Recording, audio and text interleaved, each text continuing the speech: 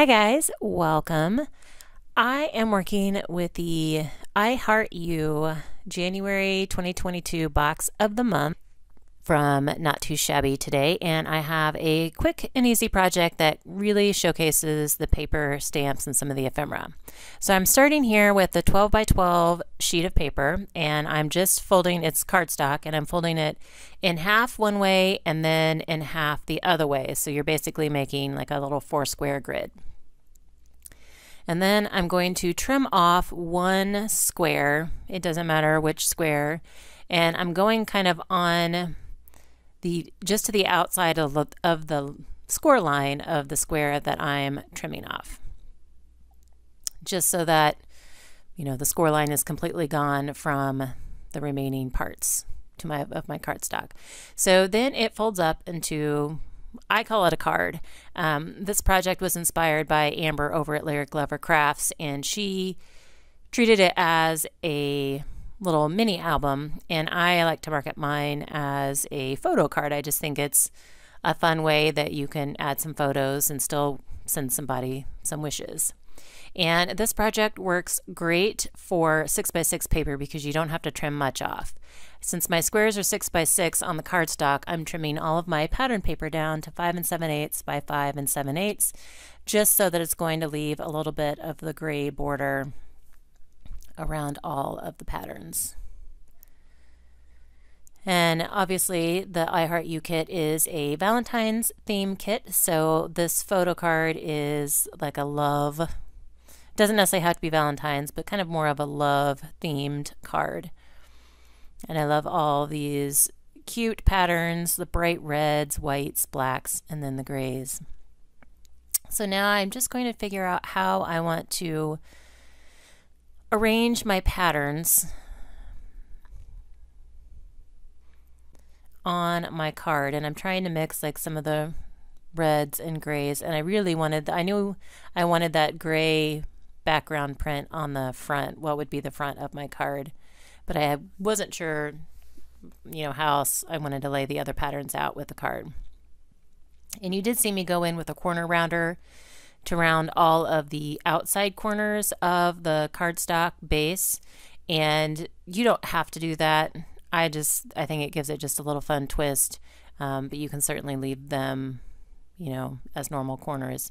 But because I rounded the corners of the cardstock, I'm going to round the same corners on my pattern paper mat, or my pattern papers.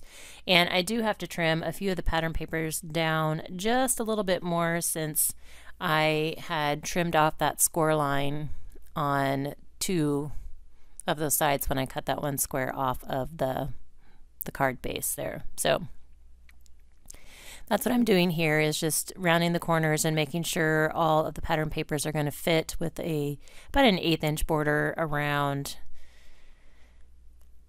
And then it's just time to adhere them. I'm using score tape. You could totally use wet glue. I just didn't think about it. I just grabbed my score tape, and I'm just adding the score tape to the back of my pattern paper, and then I will apply that pattern paper panel onto my cardstock base. And this is thick enough paper, like I said, so you could totally use wet glue here as well, like a strong wet glue. Pulling off the backing to the tape, and I will just stick that down on the very front of what would be my photo card. So I'm going to go ahead and continue doing the same thing for all the other papers and not make you watch me apply the tape and remove the backing. So I have one panel left to adhere, and I'm going to create a pocket on this page. And I pulled out a scrap of that red gingham pattern, and it was like perfect size, like 3 inches is how high I wanted my pocket anyway. So I'm going to trim it down just a little bit, and I rounded that bottom right corner just like on my pattern paper background.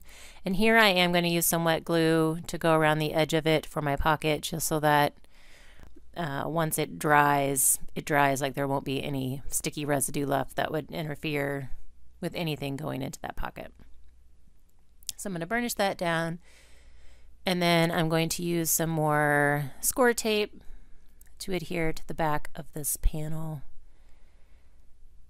And like I said, this is a great project to really showcase the pattern papers. I don't do a whole lot of decorating in here, so the pattern papers really do get to shine. And then you'll see that I do embellish with some of the ephemera and then some of the stamped images. So I love making these. They're, like I said, they're quick and easy. And then I love to play with paper. So this is like right up my alley.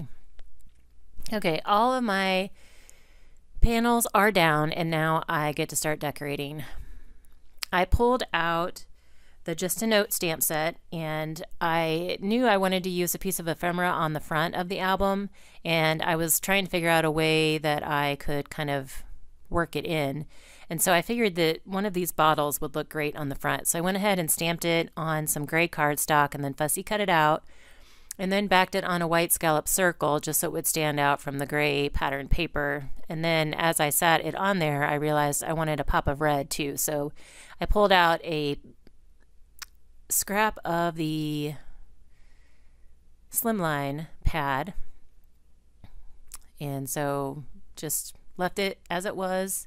It was the perfect size, and then used that kind of at the bottom to ground my circle there, my stitch circle.